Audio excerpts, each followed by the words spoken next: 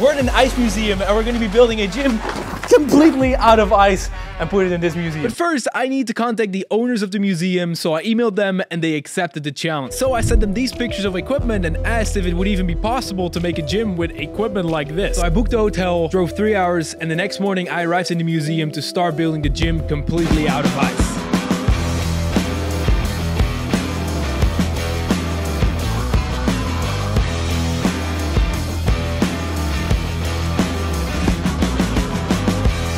And this is the ice gym.